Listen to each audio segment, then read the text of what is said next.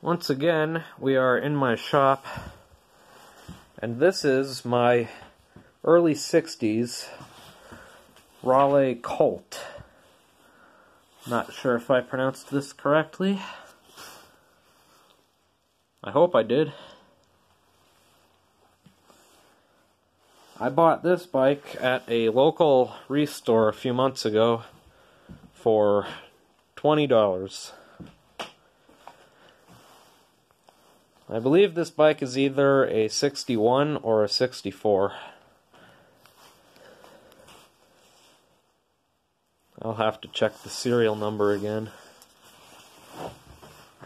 One of my favorite features on this bike is the bullet here on the fender. It rattles around a bit when you're riding too. I'm pretty sure that this here is something that they did in the factory to make the fender fit. They just kind of crushed it down so that the brake assembly could get in there.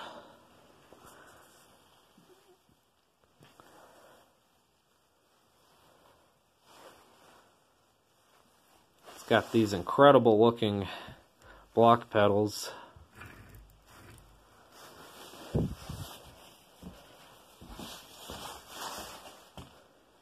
Tires are very reflective as well. Those aren't original, obviously.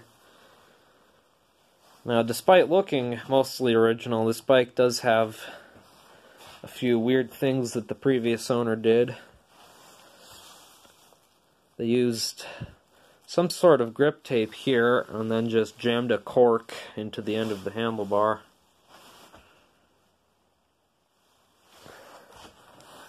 It's got an original Sturmy Archer 3-speed, which still works. However, when the first owner replaced the shift cable, they lost the part that goes right here, so they just replaced it with a bottle cap. Although it looks weird, it does work surprisingly well.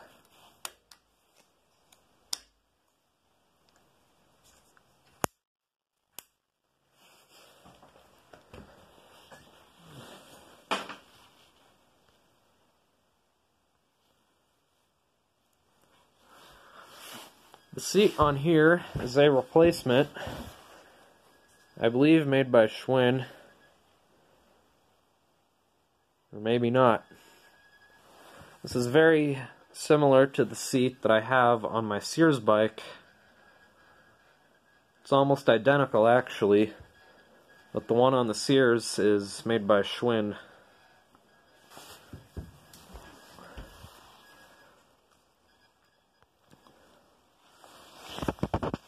I'll give you a quick demonstration of the 3-speed here.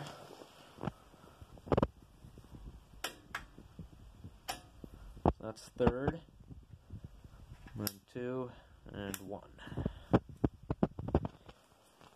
This bike rides quite well.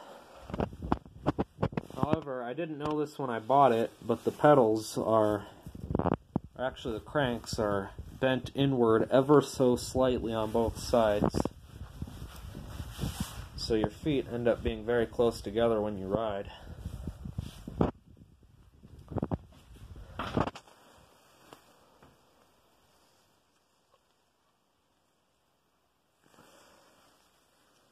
This is where a reflector would have gone.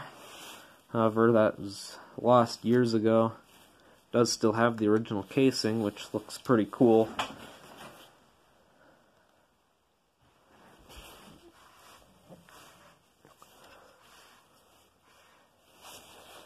These Sturmy Archer hubs also had to be filled with oil, so you can see the oil cap right there.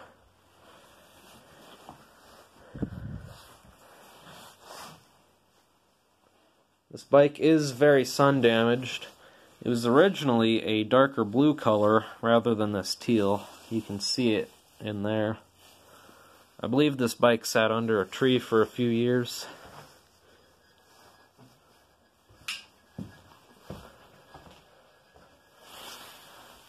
Used to be a light or reflector there as well.